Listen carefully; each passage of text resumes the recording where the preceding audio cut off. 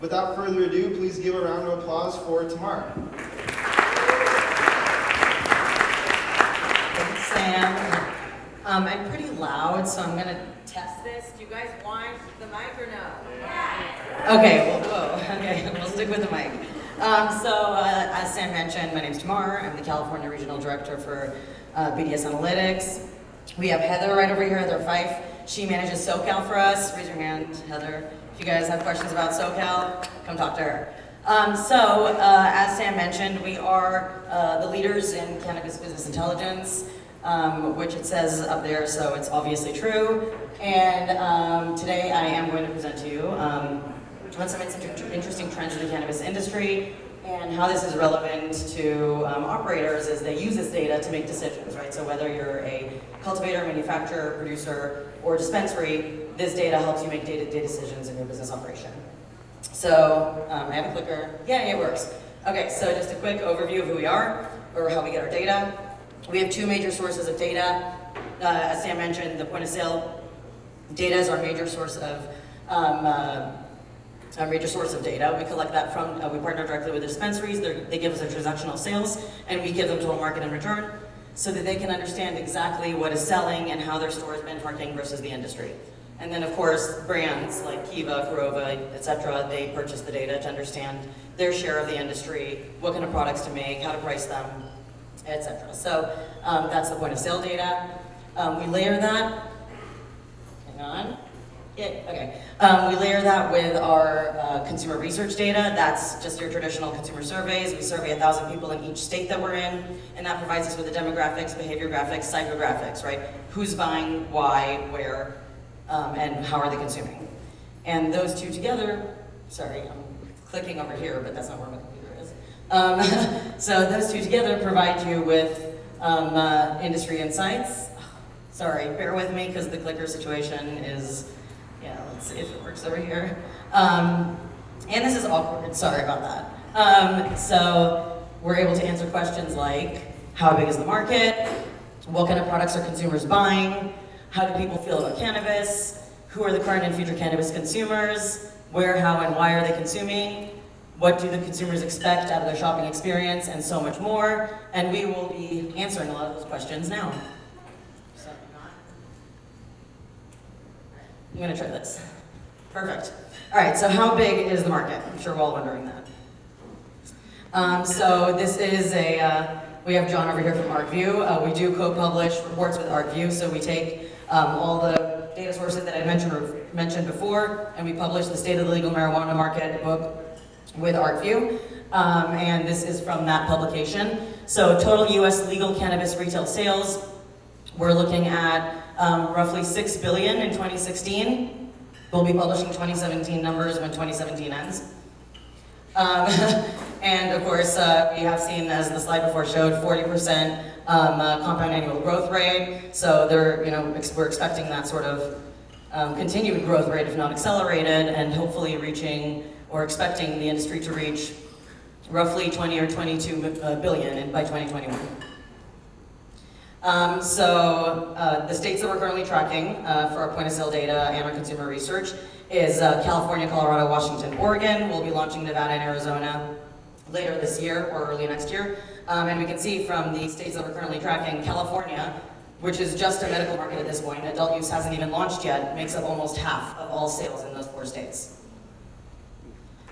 So we are, of course, seeing amazing growth in the other states. You can see the lines aren't, that yellow line isn't looking too pretty, but I will explain, I will walk you guys through this. So we see, oh, you know what, I might even have, yes, okay. So we see this over here, this is the Colorado adult use line. And right when Colorado launched in January of 2014, right off the bat, it made 30% of adult use of sales in that state. So the adult use market in Colorado, straight off the bat, 30% sales. You see that it took about 7 months to reach, hang on, okay, it took about 7 months to reach parity, to catch up to the medical market, and then the adult use market took off from there with roughly 30% annual growth rate. So we're seeing a steady adult use market. Now, the medical market we see over here stayed pretty flat, and I know that's something that Californians are pretty concerned about, what's going to happen to our medical market. So if we look at Colorado and Oregon, we see that both their medical markets stayed pretty flat after adult use launch. So, of course, a lot of that depends on how the entire card holding situation is going to play out in the state. But if it follows what we see in the other states, we can expect it to stay relatively flat.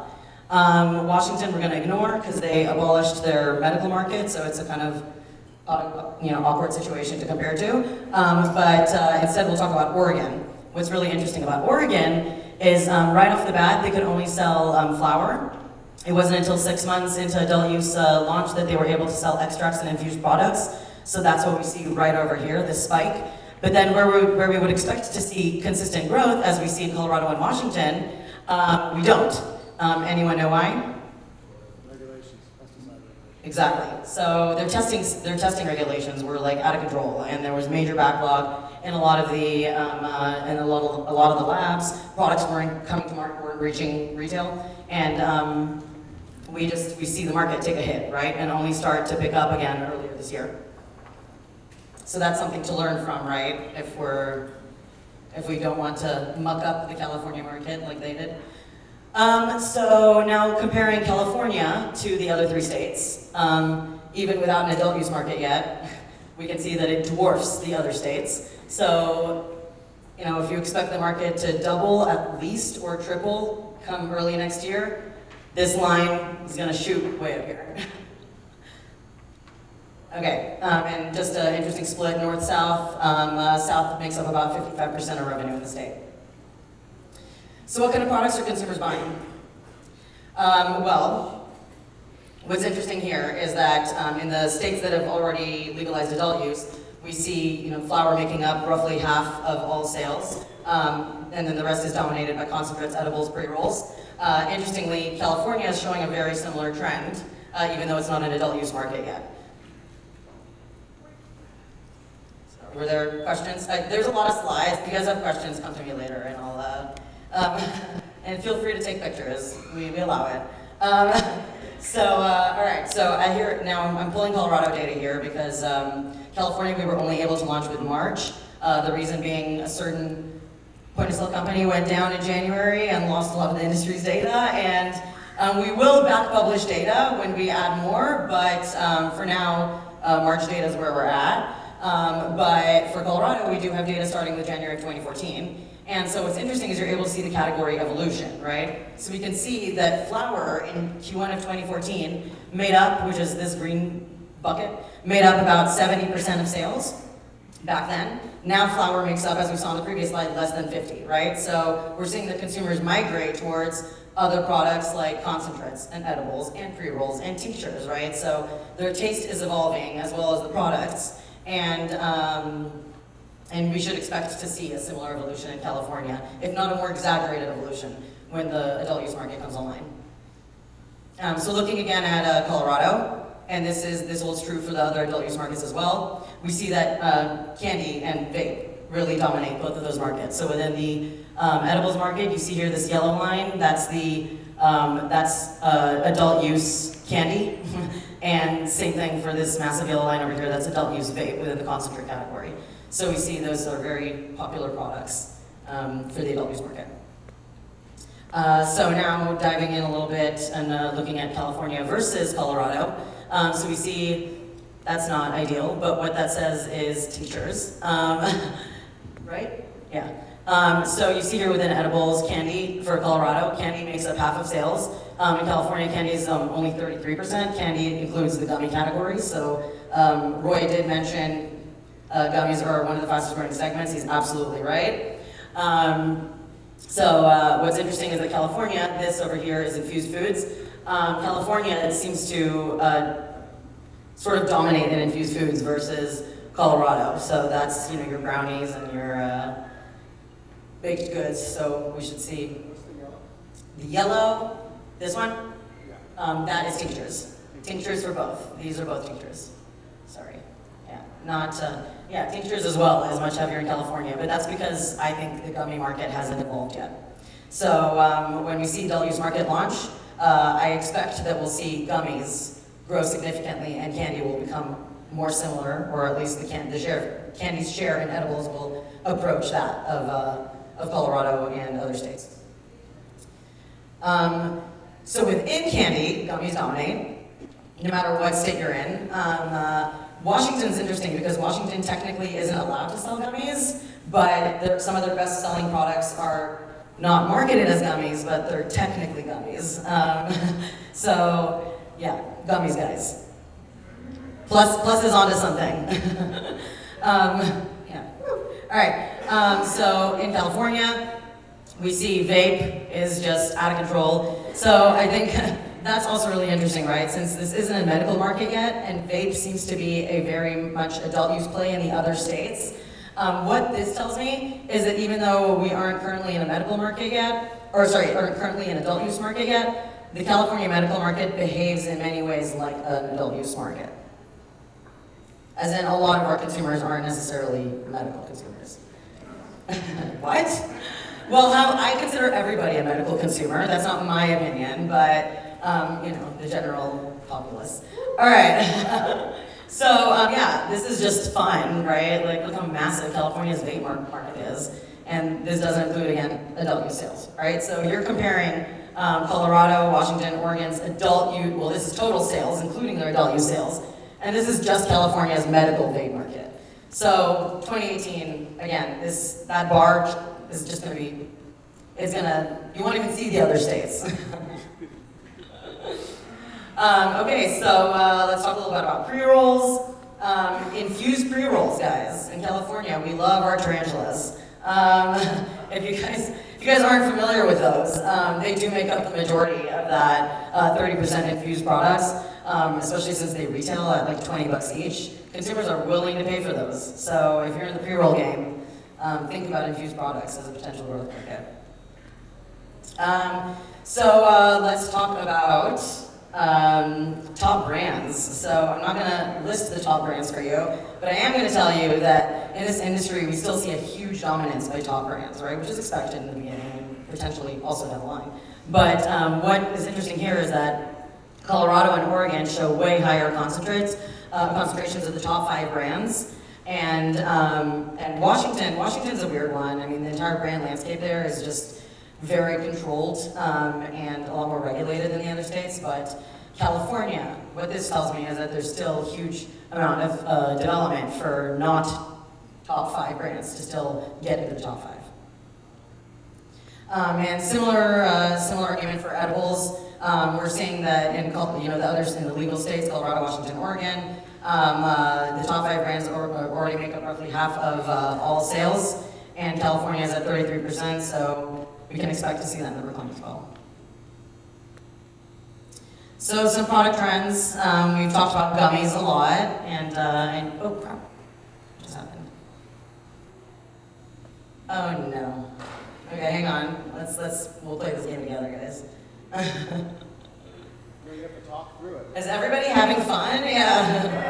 Woo! Okay. So gummies, yay. All right. So I have plus there. Just, because. And you see also high-end vapes is a huge. We all know, the Paxes of the world are crushing it. Pills and tablets, that's a huge growth segment. Low dosing, guys, microdosing. That's going to be one of the top trends of 2018, in my opinion. But and then pet products, that's been one of the highest growth categories as well. Granted that it's been growing from a tiny dollar value, but still growing really fast. So looking at Colorado, since I can't list for you guys the exact top brands or top products, I've included a few in a sort of image-based bucket. But here's your top Colorado brands and products of 2017.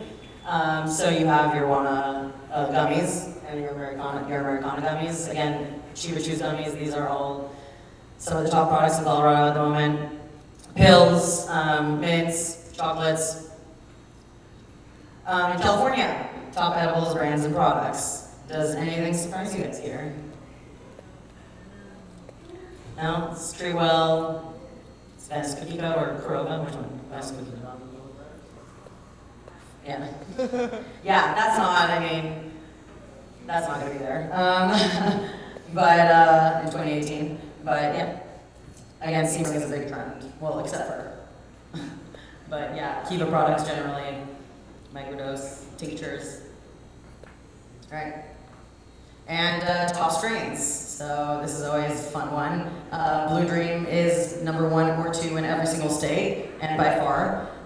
People are generally pretty entertained by that. One of the reasons why is it's a high yield, relatively easy strain to grow, and it's probably one of the lesser intimidating strains to the new adult use consumer. So when we saw adult use legalized in the other states, Blue Dream spiked to number 1. And in California, you see, oh shoot, I should have said, yeah, I did say California. And even in California, again, which is a medical market, Blue Dream is number 1. So how do people feel about cannabis? This is actually not from our data. This is a Gallup poll that was recently released, and I wanted to include it because it shows that 64% of Americans support full-scale legalization. That's massive. I mean, 64% of Americans believe that we should all have access to cannabis in one way or another, and that is not a number to be ignored. Now, this is from our consumer survey. This is Colorado, Washington, Oregon, and California combined. Am I good? 2 minutes? Oh man, I'm not even close. Okay, so it shows us that 95% support some form of legalization, 80% agree marijuana has medical benefits. California itself tracks behind the national average, so 93% agree there should be some form of legal marijuana use. And even among the rejectors, and that's what we call our people who aren't necessarily against it but won't consume it themselves. Even among those, 70% agree that cannabis should be legal. So who are the current and future cannabis consumers? This is what people imagine when they think of cannabis, right? They imagine your traditional stoner stereotype, which is fine. But what the data actually shows, and I'll get to that in 2 seconds before we dig into the consumer themselves. 23% of Californians are current consumers. We define current consumers as people who have consumed cannabis in the last 6 months. What is interesting about this is this, okay, so you can't see it. This is the 23% consumers. This is the acceptors bucket, and that's people who would consider consuming cannabis in the future or are open to it. That number is 38%. So 38% of adults over 21 in 2018 are likely to walk into dispensaries. That's an insane number. Keep crushing, yeah. Okay, so who are the California cannabis consumers? Well, the average California cannabis consumer is actually an adult male in their 40s, or late 39, 40, whatever. They work full, I did it again. I keep clicking the wrong button. Ah! Okay, I'll do this while I'll give you the gist, but the average California cannabis consumer actually has a higher salary, more likely to hold a full-time job, have a family, kids under 10, than the average non-consumer. So that's, I think, definitely contradictory to what the stoner stereotype propagates. And this is powerful information that we should all go around and share because we are an awesome industry full of awesome people. Okay, and so yeah, when we say cannabis consumers are happy campers, so yeah, like you see, they're just better people, higher salary, higher level of education, you name it, than the average non-consumer. All right, so where, how, and why are Californians consuming? Almost 60% are shopping in the dispensary. And why? The majority for recreational and social, or health and medical, but about 30% consume for both medical and recreational purposes, which is where I say, I think all consumers are medical consumers.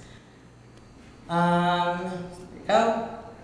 All right, and when? Mostly in the evening, and mostly as a solo experience. I'm almost done, I promise. What do California consumers want? 73% prefer inhalables.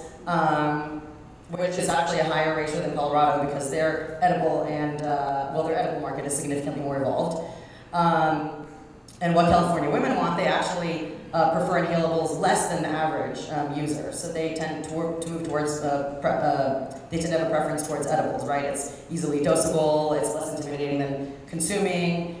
These are all factors we have to consider, right, when we're approaching the new adult user in 2018. So seeing less intimidating products, if you will. So finishing up here at the retail experience. So when consumers think of dispensaries, this is what they think about. or at least my friends and family. No, we all know in reality that's not what dispensaries look like. They are a hell of a lot nicer. Not all, but a lot. And actually, the consumers do care about their purchasing experience. And what's interesting is the top 5 reasons have nothing to do with price, right? It's professional staff, trustworthiness, the bartenders provide them with good information. You don't get until price until the 6th reason why they shop in dispensaries. So again, that shows you that the consumer is looking for an experience, right? So, recapping, future cannabis is bright.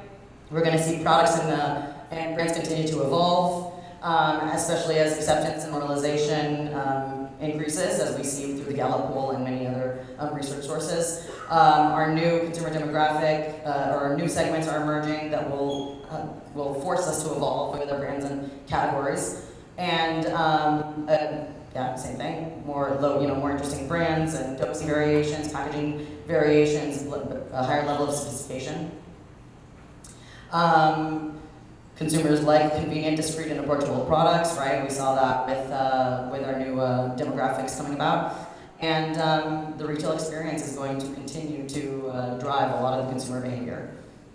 And that's it. So if you want more information, feel free to come and talk to us, or download the free book or the free executive report that we make available online. That's for the ArcView book. John's right here. That's why I keep pointing at him when I talk about ArcView. I'm like, ArcView.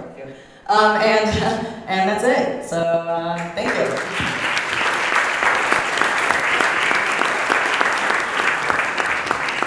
Well, that was awesome. Thank you so much.